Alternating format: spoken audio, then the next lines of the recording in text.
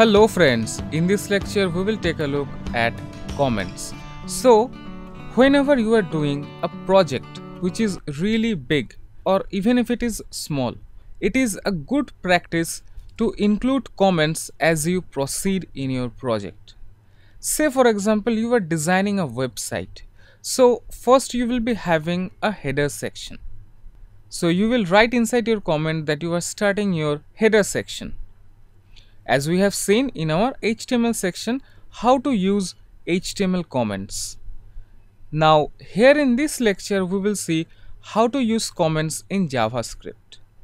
There are two types of comments that you can use in JavaScript. One is single line comment and another is multi-line comment.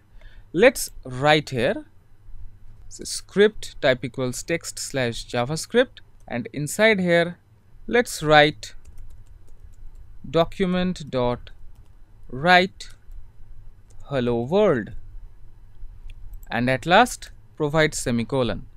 Now let's save it. Come here, hit refresh, and here it is, hello world. Triple L, let's provide double L. Okay, so now we have double L hello world.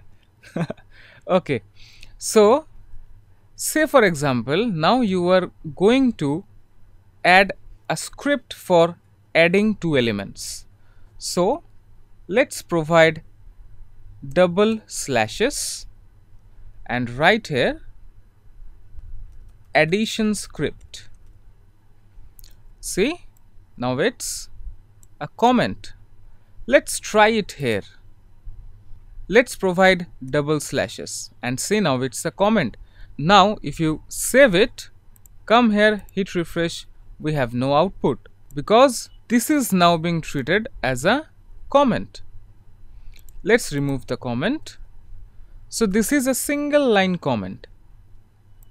Now we will see a multi-line comment. Say for example you have your addition program here, then you are writing something, say blah blah blah, right here only blah blah blah blah blah blah like this, then just copy it, press Ctrl C and paste it for few lines.